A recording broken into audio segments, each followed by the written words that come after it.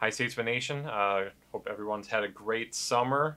Speaking of summer, kind of got away from us a little bit here. Had an opportunity to bring on Coach North early in the summer, and again, time got away from us, and we got busy. So now we are finally introducing our new softball coach, Laura North. We're also joined today by Nick Rule, our athletics director. So before we get to Coach North, we're going to talk to Nick a little bit. Kind of go through the whole process of how we got to where we are, how we landed on Coach North. So I'll let you take it away for a little bit. Yeah, no, I mean, we're really excited. I think that there's just a lot of opportunity with the direction we're going here. And it was different than other hirings that we've gone through because Coach Christner, who'd been here for a really long time, announced his retirement, and we had months to plan. And, there was a lot of unique things as far as this process because I don't think people necessarily know this and maybe don't get a chance to appreciate it as much, but the world of college athletics, no matter, even though it's big, is very small.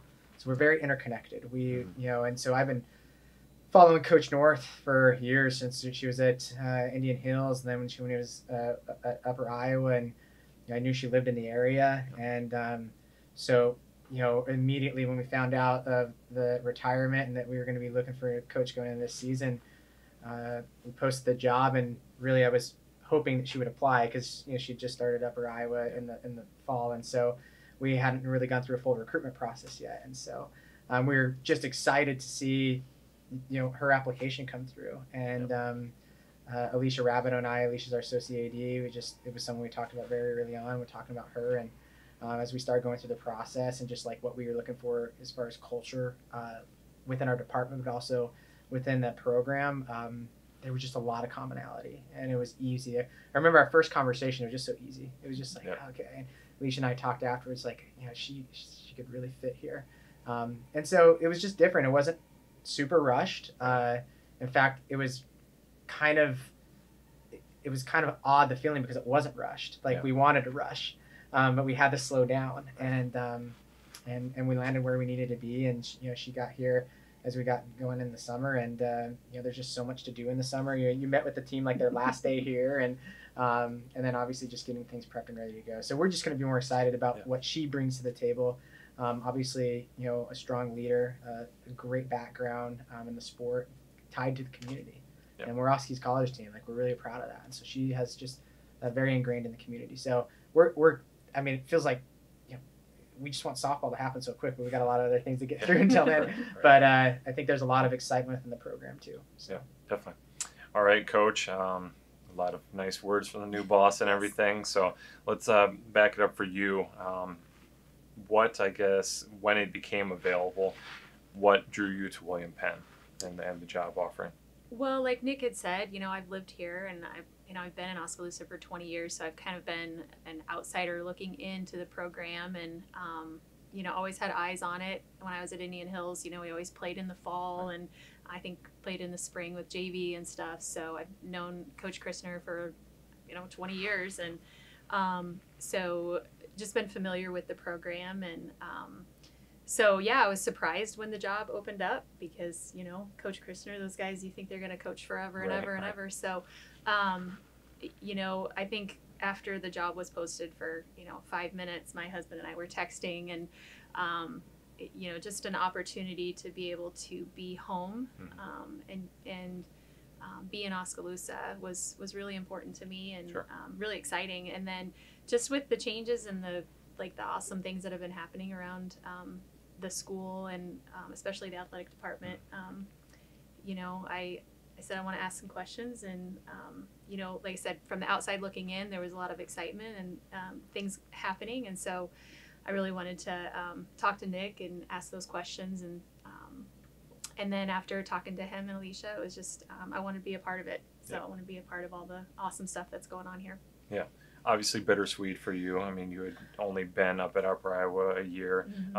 So just talk about that a little bit. I mean, it wasn't an easy decision for you. No, it was not, because I had been out of coaching for 4 years, and it was a hard decision for me to go back into coaching, and it was challenging with the commute, and we started to build things at Upper Iowa, and I always pride myself on my relationships with with the young women that I coach. And so it was extremely hard to make the decision, because even though I was only there for less than a year, just the relationships that we had built with my staff and the team and the families, and the recruits coming in. So it was very difficult. I didn't get a lot of sleep those last couple weeks. Sure. And so just taking care of them, taking care of the team up there and all of their hearts and, the recruits that I had built relationships with. And it was really difficult leaving that job.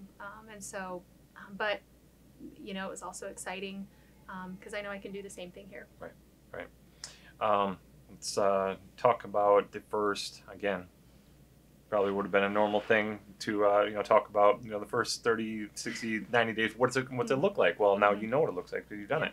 So what have the first I guess roughly 3 months look like as head coach of William Penn softball team?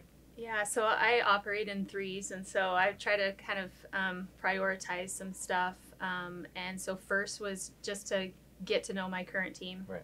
And the incoming girls, because like I said, those relationships are important, and change is hard, and it can be scary. So just trying to give them some, a summer of, easing their minds about the change. So getting to know them and communicating with them about things that are happening, and then connecting with the incoming girls.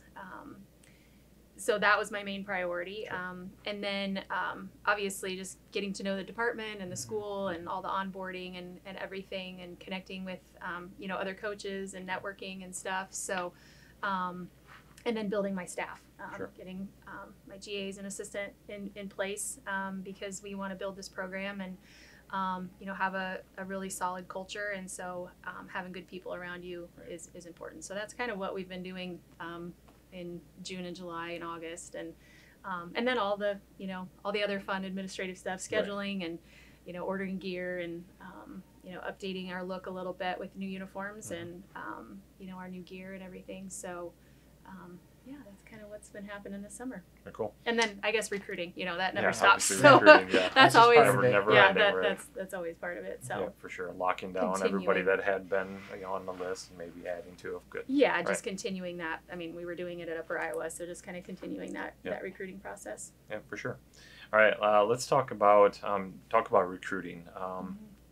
I said off camera, kind of give me your recruiting pitch, your elevator pitch. What are you looking for in a William Penn softball player? Well, I'm going to focus on the areas that I know, which is Iowa in the Midwest. One of my main goals is to build our fan base here and to create a good home game day experience. Right. And so part of that is getting more Iowa kids on our roster, and so that their families can come watch. And so I'm going to hit that hard. That's what I was doing about every night this summer. I was watching my sons play baseball, and right next door I was watching softball. So got to watch a lot of softball this summer, and then going to tournaments on the weekend, and spending the week at Iowa State tournament, which is the best recruiting tournament in the whole country, in my opinion. Yeah. So, but I want kids that want to be a part of this program and kind of see what changes we're making and the excitement that's happening around William Penn, and I want them to be proud to be here. But we want kids that are going to have high expectations of themselves, and be proud to wear the William Penn softball gear. We're not looking for anything particular on positions or anything. Right. We'll fill in where we can, but we want proud kids that obviously can play softball. And but I think I kind of had a common question is when I go to tournaments, I had a parent ask me, what do you look for when you're out here? What are you looking for? And sure. I said a lot of times recruiting is boring. Like I get bored watching games. And so I'm looking for that kid that doesn't make me bored when I'm watching games, that right. They sprint on and off the field, and they are excited for their teammates, and they get excited about the little things in softball, and they're pumping their fist, and they're talking, and and obviously have some really good skills when it comes to playing softball, right. But that solid leader and team player, but also brings a lot of fire to their game. Yeah. So. Along with that, and more or less you've kind of already answered this, but your coaching philosophy? I mean, what's it look like in regards to how are you going to run the program? Well, we're going to have really high standards and expectations. You know, I think that I've watched a lot of the games from last year and, like I said, been around. And I think there's a lot of things that we can do to raise the standard just by doing the little things. You know, having expectations that will carry over into games and, you know, doing a lot of the little things right. You know, it doesn't have to be major changes. You know, we don't have to, you know, go out and get, you know, All-Americans and transfers and stuff like that. Just really taking care of the little things and have those expectations on a lot of little details, I think can help us get some more wins. Right. So I'm a real stickler on details and the little things, and I think the big things then will come. But we want William Penn softball to be exciting to watch. We want it to be fast-paced and just a fun environment to watch. When it's fun and fast-paced and also hit the home runs, you know, then it's fun to play when you have that. So we're going to steal a lot of bases. At Upper Iowa last year, you know, the year before I got there, the team total for stolen bases was 35, and we had our leadoff batter had 45 herself. So we had over 100 stolen bases. You know, basically with the same kids. Sure. So, you know, we're gonna take some risks, but we're gonna have a lot of rewards from those risks. But Sure. We're gonna get thrown out. We're gonna make mistakes, but we're gonna take those risks, and hopefully it pays off. But we got to build a lot of confidence in those risks, and so we're hoping it can be exciting, fun softball for everybody to watch. Yeah, sounds like it. All right, Nick. Just hearing Coach talk a little bit. Obviously, you've had a lot of these conversations as well. But you know, how does this excite you as the AED and everything? Yeah. Just how she fits into the William Penn picture. Yeah, I mean, Wade, you've been around a long time, and I've been around a long time too. I mean, this is evolution. It's not revolution. You know, I think in anything that we've done as we look to, you know, take our department to the next level, it's really, really tipping our hat and appreciating the past, but also looking to where the future. Like, this is anytime you have a situation like this, it's a great opportunity to have a fresh start. Yep. And you know, it's exciting to hear some of these things. It was exciting to us in the interview process. You know, as a played baseball growing up and a little smaller, and I like to run a lot because you know, I can connect the ball very far, so I like running too. So that's exciting too. That's the first time I've heard that part, so that's really exciting as well. But I mean, think about where we're at as a department. You and I collaborate back and forth on some of these details, and you know, we have this mentality that we want to win at everything. Yep. Okay. Sure. We want to win in the classroom. So there was a time here at William Penn where we may have only had one scholar team, right? We had 16 teams over 3.0 GPA this last year. Yep. You know, we want to win in the community. There was a time here where we were giving maybe 500 hours of community service. The last 2 years, we've given over 2,000 hours. Right. So we want to win in the community, right? And then we want to and I'm with her 100% on this. Like, all these little details make sense. So all these little things that we do are going to lead to better results. And as those two things have continued to increase our performance in the classroom and what we've done in the community, we've gotten better too. So right. In the Learfield Sports Directors Cup, the last 2 years, we've had more points than we've ever had before. There was at one point in the last years that we were in the top 25 of the standings in our division. And, you know, out of 230 to 250 schools in the country, you know, that's a top 25 athletic program, so, or athletic department. So we want people that like have that type of like DNA, have that type of push, have that type of desire, have that type of want. And honestly, like, that's being wired a little differently. And we want people that are wired that way. And I feel like with Coach North, a part of what we're doing here as we continue to evolve just fits right into our mentality. You know, you as an administrator understand this, but like part of the challenge in administration is you want to get, you know, 25 sports operating under one umbrella with each of their own individuality. Well, that's important. Like, that's a culture thing. That's why the brother-sister program with teams is important. And giving back, those are all important. All those little things. And I feel like this, you know, again, we have a lot of positive momentum, and the way that she thinks as a coach and as a leader and just as a human being really fits right back into that big picture. And so it's exciting to me, and not I mean, I'm excited what she's saying here today. And I love watching games and all that, but I think what you see in the bench and what you see in the hallway and what you see in the classroom will continue to be elevated. And it was in a good place before from some of those things. I mean, it's a scholar team right now, and the team volunteered a ton last year. And so it's not revolutionizing things. It's the evolution of taking it to that next step. And so I'm just excited about that, embracing the past and looking to the future on what it can be. So For sure. All right, one final question. We talked about the past, what you've been doing, but let's look to the future. What's the fall look like for you guys? What are you trying to accomplish? And, I guess maybe push that all the way into the spring, your first year. So we've set up 4 dates in the fall that we'll play. We'll start practice on after Labor Day and get right at it. And then we've got 4 dates in this fall that we're going to play some games. 3 junior college dates, and then we're going to play Simpson at home. So just kind of throw them out there, see what they can do. Sure. And I think our fall season is going to be focused on getting stronger, getting quicker, getting in shape. I encourage, when I met with the team before they left, I encouraged them to take some time off because, the spring season is a grind. So taking some time off physically and mentally, getting away from softball and taking a break is just as important. So, but I know that they've been working out and, easing back into it. So just, getting together and sort of learning the new culture and the Sure. new expectations. It's, like I said, change is hard. And so, but I think they're going to be excited. It's going to be fun. And so we're going to work really hard and just learn the new system. I do a lot of dynamic defenses and, like I said, the offense is going to be fast and furious. So they'll have to make some adjustments there and really teach, we work on base running every day. So we'll have to hammer that this fall, and then, going into winter workouts, just again, continuing that strength and conditioning, and then, individual workouts, so that individually the girls can just get a lot of confidence. And, softball is a puzzle, and trying to put, the pieces together is really important so that we can have success. And, the great thing about softball is, you can hit the ball a long way and find a place on the team. You can be really fast and find your way on the field. You can throw the ball underhand and find your way on the field. You can be really fast or really slow, but there can be a place for you. So trying to fit those puzzle pieces together as best we can, and just sort of elevating their mental game so that they understand that there is a place for them and that there's opportunity for them to play.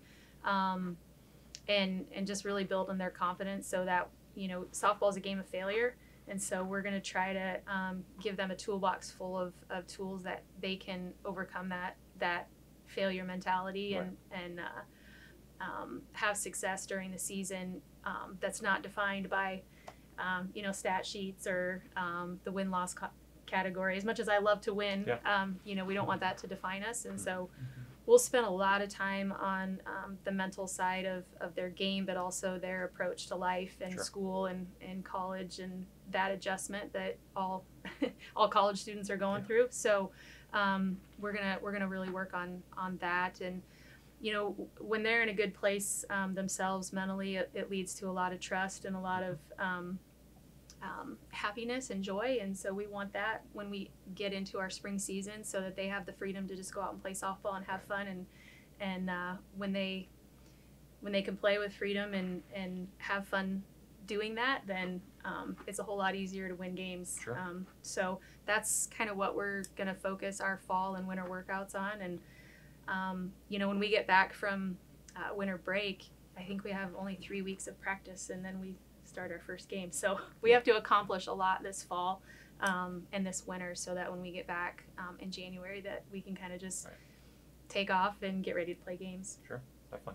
All right, Nick, anything else you want to add? At the end one other thing I wanted to add is that we have the most, when it comes to gender equity in our staff. This is the most gender equity we've had in our history as far as head coaches in the program. And I think I don't want everyone to look like you and me, I don't want anybody to look like me. I'm having my kids all look like me. But I mean, it's really good to have people just with all different backgrounds, whether, and I think that's important. And we've got a lot of young head coaches, male and female, but I think one of the things I really enjoyed about Coach North in the interview process is she valued her family. Yep. And is someone who, has, young ones that are now in high school and middle school. Almost. Holy cow, getting there. too close. Yeah, and as someone who has 2 little ones, I think people believe in this world that you can't do all that and be in college athletics. Right. And I think with our dynamic within our department, we believe you can. And I think that those women on that softball team will be able to look to Coach North as an example, and our staff as well can look to Coach North as an example. Someone that you can do these things. Like, you can have career aspirations. You can want to be the best, and you can also still be a great parent. Right. And I think we need more of that in our industry. And that was something when, or very early on, it was the first 10 minutes of the conversation. I was just like, okay. And it's probably more real to me because now I have kids, right? But I think it's just a great example. And so when we had that first team meeting with the softball players before they left, and they were locked in to some of what she was talking about as far as culture, really a culture of connectivity and things that we're really trying to do within our department as well. And it was really cool to watch that room and just see how some of the exercises they went through in that brief hour-long meeting. It was pretty cool. And I think it's going to be, not only is it an attractive place to be here now with all the momentum that we have and things we shared about before, but in particular this program, it's an attractive place to be because you have a history of success, but then you also have a vision going forward, fresh, and that is really in line with the connection culture of really what people want in college athletics today. And so there's multiple different ways that someone can bring in and enhance a department. And when we go through and we look through hirings, like, we don't want everyone to be the same way, and that's certain because we're building a team as well. Yep. And Coach North certainly fits into that dynamic that we're looking for. So. Awesome. Okay. Well, thank you, Coach. Thank you, Nick. Once again, Laura North, our new softball coach here at William Penn. We're excited to see the progression as we're moving forward, but really excited to finally introduce you to Statesman Nation. And you can see a lot more of her on coaches shows coming up once we have her and all that. So this will be the last time. Yeah, all the coaches shows and all of that. So, all right, statesmanathletics.com on Facebook and Twitter, and I think we even have TikTok now. So all sorts of so download all the apps for sure. So thank you so much, and go Statesman.